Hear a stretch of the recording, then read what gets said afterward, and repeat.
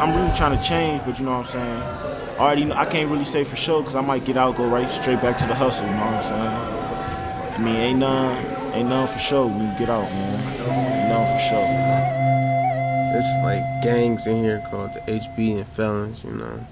They make it real bad for people that's trying, like me, that's trying to really do good with something with their life.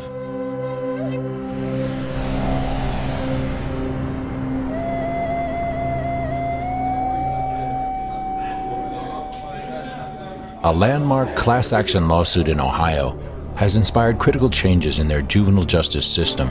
What we did find, the lasting impression, was the amount of verbal and physical violence that was open and naked. 280-pound officers, you know, face to face, right in front of us, and they knew we were investigating, screaming and yelling.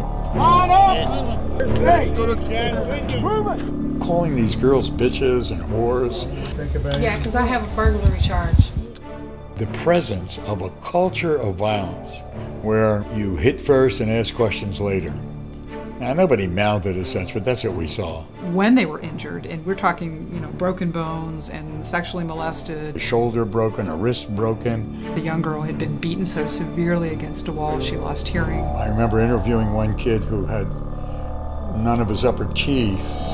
And then when you trace the incident back, in many of these cases, maybe most, no force at all should have been used. It should have been a verbal de-escalation. DYS institutions were wildly overcrowded with kids who never should have been placed there to begin with. Our addiction to incarceration. At that time, to the extent they were getting education services, students were getting worksheets passed under the door.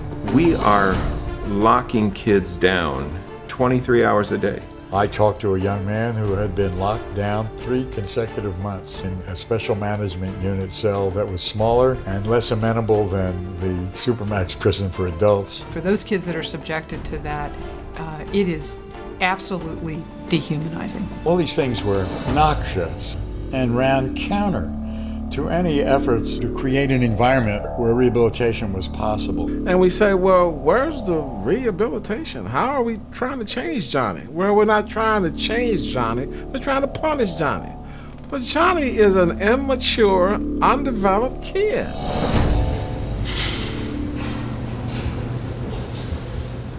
Not unlike many other states, conditions reached a tipping point in Ohio's juvenile justice facilities. Kids that had lost vision because of being so seriously injured and having an eye put out. These were very serious situations, and the system needed to start over with a new philosophy. As a result of these findings, the Ohio Department of Youth Services settled a federal class action lawsuit which became known as the SH case. Both parties, the state and the council, accepted my report as the basis for fashioning an agreement. They concluded, objectively, that the entire system was unconstitutional, that there was cruel and unusual the way the youth were being treated. We locked ourselves up for several months negotiating the way to fix this problem.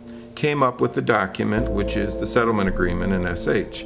Judge Marbley brought that same expert team in, and Mr. Cohen testified in court, and we brought members of the class, and we described the problem, we described how the settlement agreement solved the problem, and asked the court to approve it for implementation. Judge Marbley did that.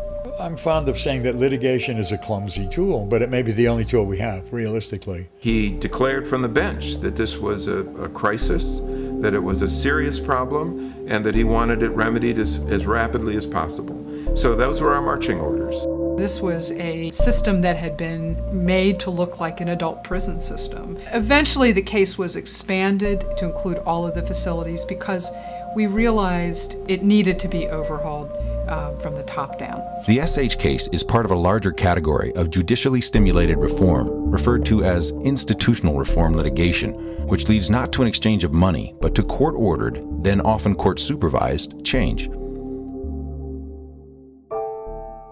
With the changes that we're trying to implement through SH, Ohio has the opportunity to be a leader. Motivation. Need to get out. There's letters, cards, more cards. Just getting mailed in jail.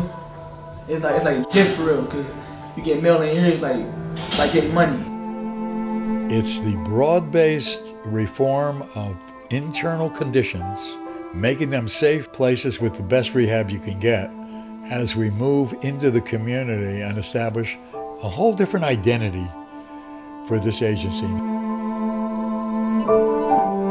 So much of what people focus on, especially when you're learning to be a lawyer, is establishing liability. But the real work is remedy. And you have to get to remedy. You have to work backwards in all your strategizing from where you want this to end up. Our system, this broken system that we talked about, wants to believe that as long as they know the difference between right and wrong, that that's enough. And it really isn't. It begins the discussion. As Ohio moves forward with implementing the changes described in the SH litigation, we spoke with some people who work with the youths in the system about what works best, what a model, effective system looks like. I think what I'd like to focus on is what a good post-dispositional system ought to look like, because I think that once kids get committed, it's sort of out of sight, out of mind, and so I don't think we have a good common vision about what the objectives of that system are and what it ought to look like. So I think that there are three things that are really critical. One is that by virtue of the fact that these are kids, they don't lose their constitutional rights, they don't lose their civil liberties, and they should be afforded a good system of legal protections once they're incarcerated and once they're back into the community.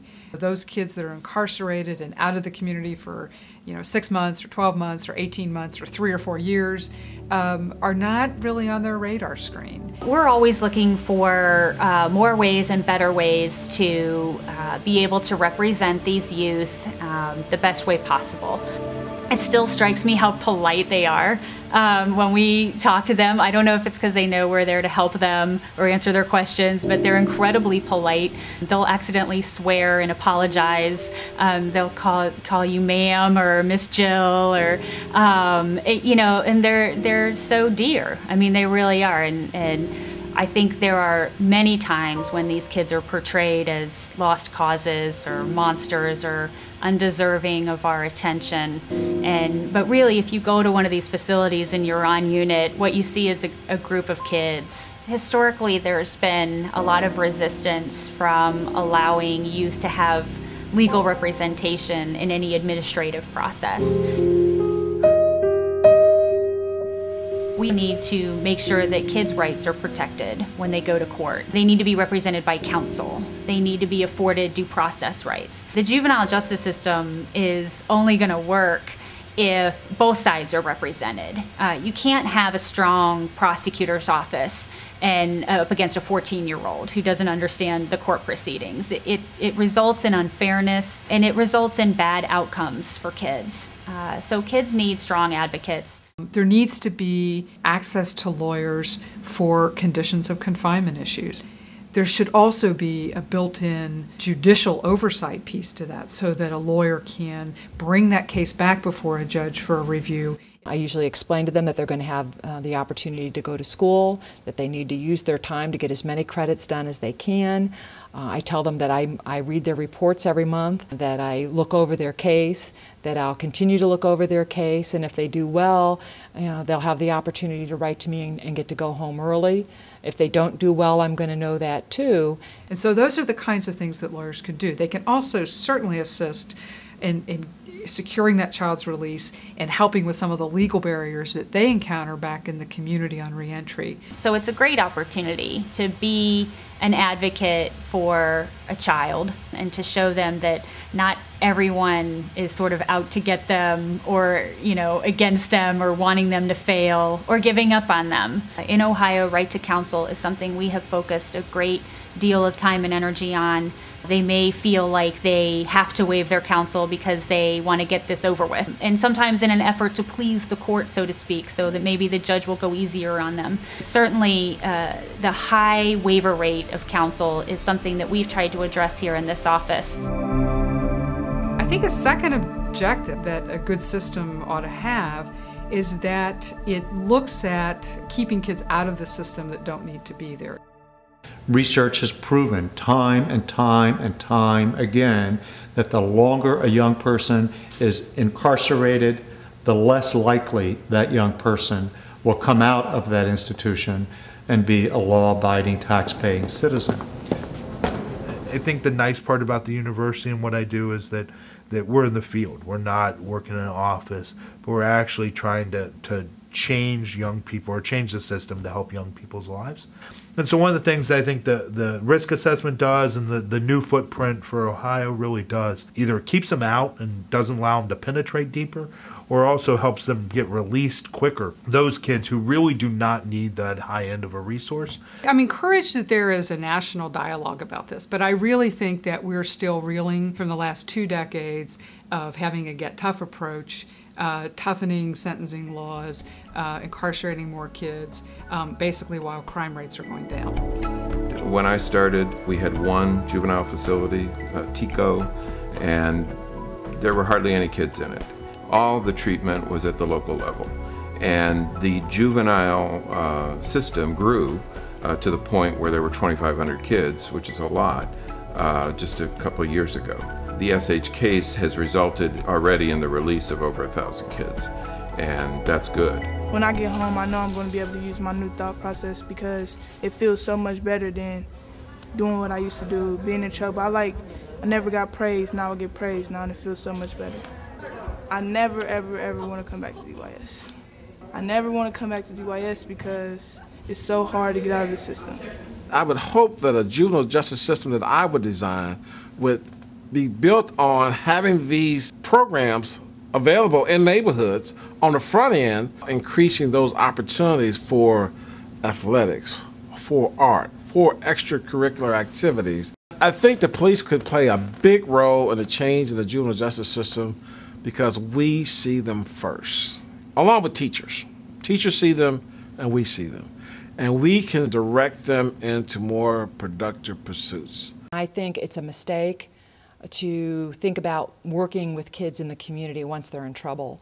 I mean, I'm a true believer that the earlier you can intervene with kids when they're still making good decisions and reinforce those and have positive activities for them to do at a young age, the less likely it is that they're going to be involved in the juvenile system down the road. The more we can do at home, the better off we are. Because as soon as we start doing it in the institutions, we've taken 10 steps backwards. The perfect juvenile justice system would remain separate from the adult criminal system, first and foremost. And I think if there is a third important piece, we need to concentrate on how we get good outcomes for those deep-end kids that do need to be incarcerated or do need to be out of the home, and that we are research-based, we are looking at best practices, and that we get away from the idea that we embraced in the 1990s, that many states moved toward, of simply making this an adult model for teenagers. If we can get them in treatment at an early age, they have a much higher likelihood of benefiting from that treatment and a much lower likelihood of ending up being involved in our system. There's so much stigma even these days attached to mental health, unfortunately, that we see a lot of kids that aren't getting the appropriate treatment that they need. It's really important when you consider the fact that most statistics show that somewhere in the neighborhood of 70 to 75% of youth that are in a secure facility do suffer with some kind of mental illness. So many families see that as being such a stigma for their child. They'd almost rather see their child as a bad child than a mentally ill child, and I think there's a lot of resistance to those kind of diagnoses, unfortunately. You were 6 years old. Your brother hurt you. How did you feel? You are now 19 years old. You're in treatment, and you're doing good. But when you were 17, you hurt somebody who was 6 years old. You hurt somebody else that was 6 years old. Why would you hurt somebody if you were hurt the same way? Every night I wake up and I try to figure out that answer. It gets harder and harder. He's afraid because when he gets out, he's afraid he won't have the support and the help that he needs, which is huge. That's just an enormous step for Daniel, to admit that he needs help.